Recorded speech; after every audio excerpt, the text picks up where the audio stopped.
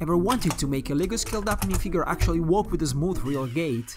After 20 years building over 50 LEGO walkers, I finally refined a mechanism that gives this heavy figure a steady natural step.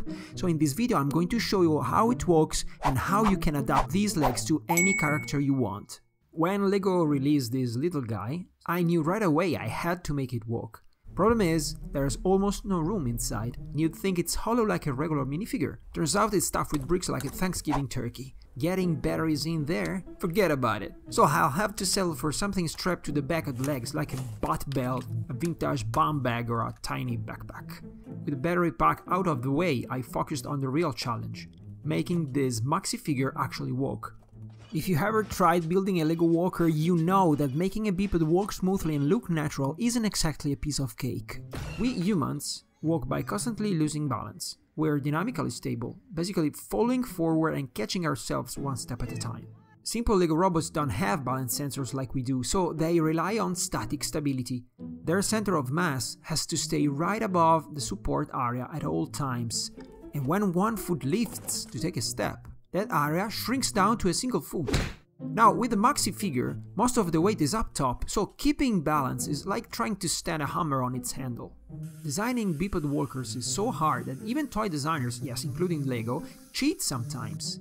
You'll often see feet that just shuffle with hidden wheels, messing overlapping feet like in the barcode set Robot 8479, or that Technic Walker from Idea Book 8891, or even fake legs hiding the real ones inside like in the creepy Creator Dino 4958, or like I did in my own Boost T-Rex and Boost Cybot. The first official LEGO biped walker that really walked smoothly was the LEGO Mindstorms NXT Alpha X from 2007, then refined into the Alpha X 2.0. The LEGO Boost Star Wars Gonk droid uses a similar mechanism.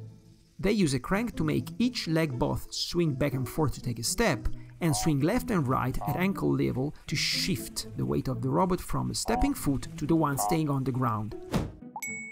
Once you get the weight shifting in sync with the steps, there's still room for improvement, especially when the center of mass is high. The whole robot ends up wobbling like a drunk sailor. Whenever I tackle a new challenge, I always start with research and look at what's already out there. So, taking inspiration from the Alpha X mechanism, I built a prototype that walks straight with just one motor. It's a solid starting point, but it's way too bulky. I need to squeeze the whole mechanism in here. Actually, no LEGO motor would ever fit, so I used the Cubic motor cube and Bluetooth battery cube from Circuit Cubes. The motor is just a bit bigger than a 2x4 brick, geared down and strong enough to move our maxi figure. And the battery box is tiny enough to be mounted on the back of the figure. Jealous, Batman? Once I'd miniaturized the walking mechanism, I added these links to push and pull this beam from side to side, keeping the waist level with the ground.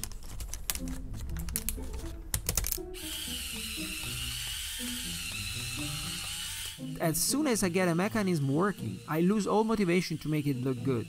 But this time that's exactly the challenge, decorating these legs so they blend perfectly and evenly with the original maxi figure design. So my next task, and honestly the hardest one for me, was to improve the aesthetics and redesign the legs to keep the mechanism working and make them look good. After a few design tweaks, I ended up with this version. And now let's try it. It doesn't cover every gap, but not because I'm lazy. Those cracks gives the legs room to move without parts colliding. If you want to build this, you can get the building instructions on my website. In my Robotics Academy, you'll also find building and programming instructions for robots that can steer and be remote controlled. Link below. And now the moment of truth. Will the legs be able to carry the whole maxi figure weight?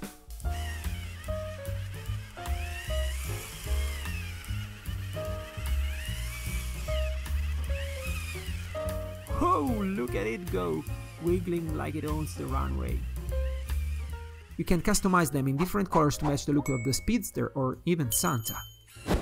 To see another really cool LEGO walking robot that can also steer, watch this next.